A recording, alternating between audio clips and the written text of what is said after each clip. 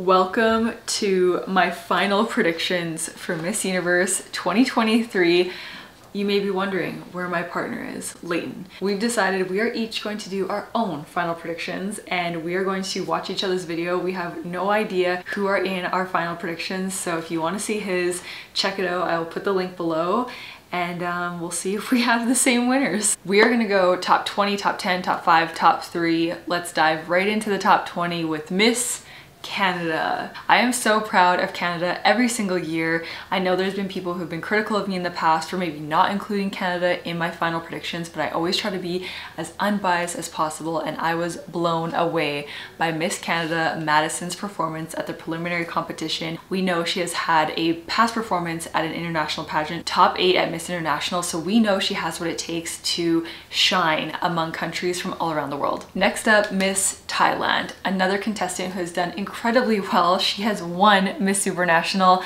I have high hopes for Miss Thailand. I hope she rises all the way to the top of the competition, and that's why she's in my top 20. Miss Venezuela. Miss Venezuela wowed so many of us in her performance at the preliminaries. I feel like she did an amazing job and I would love to see her in the semifinals. Another amazing prelim performance, Miss Costa Rica. She blew so many of us away with her fabulous gown, her amazing swim walk, and I would not be surprised to hear her name called on the final night. A major crowd favorite, we have Miss Nepal. Miss Nepal had such an amazing support from the crowd at the preliminary competition. She has a wonderful advocacy, a wonderful platform.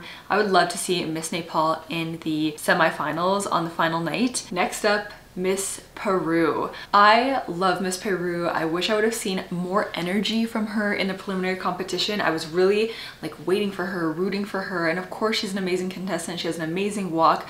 I just would have liked to see more, but still she lands a spot in my top 20. Miss Brazil. Miss Brazil may be young, but she shone so brightly at the preliminary competition. I feel like she had a lot of support, a lot of fans, and I loved her performance. Miss France. Miss France was very high on so many people's lists and they wanted to see more from her. I know it, I've seen the comments. I still have a soft spot for Miss France. I think she'll do amazing in the interviews, and I feel like she still has a chance to make it into the top 20, maybe even the top 10. Maybe we could see her rise to the top. Maybe she was just like holding back at the prelims. I hope to see her in the top 20. Miss Mexico. Miss Mexico came out in a beautiful red gown and I feel like she wowed the crowd with her aura. Miss Dominican Republic. Dominican Republic has been a huge crowd favorite, a fan favorite. I have seen her everywhere.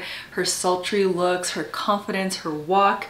This girl has got it all and that's why she's in my top 20. Now we have my final 10. So obviously these 10 women are going to be in my top 20. Here we go, entering the top 10 with Miss Nicaragua. Miss Nicaragua was amazing at the prelims. I think so many of us were like, wow, she was incredible. Swim, gown, her looks, her smiles. She was so captivating. She was radiant. I loved her. I know a lot of you loved her as well.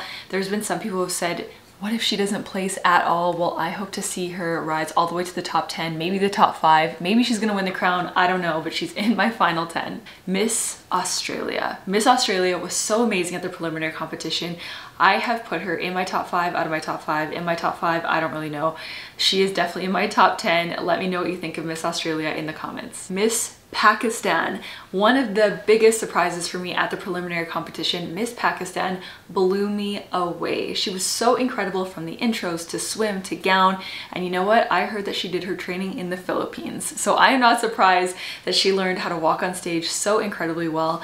Miss Pakistan, I hope to see you in the top 20, top 10, and maybe even the top 5. Next in my top 10, host country, Miss El Salvador. Miss El Salvador really soaked in every single moment in the preliminary competition. She was working the crowd, using their energy to fuel her performance. She was incredible. So many people loved her. I mean, of course it's her country, but I think she really lived up to the expectations that El Salvador had for her in her performance. I thought she was amazing. Next in my top 10, Miss India.